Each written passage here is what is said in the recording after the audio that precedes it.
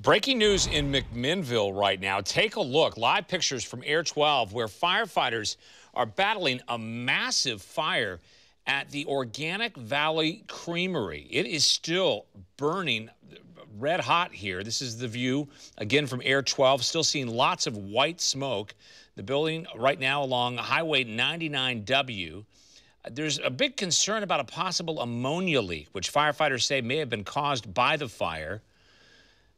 Because of the hazmat situation, a quarter-mile radius around the building is under an evacuation order. As you zoom in, you can see those water cannons still just attacking the active portion of that fire where you see some of the darker smoke.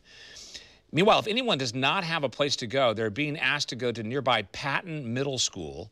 Anyone between a quarter-mile and a half-mile of this creamery in McMinnville is being asked to shelter in place.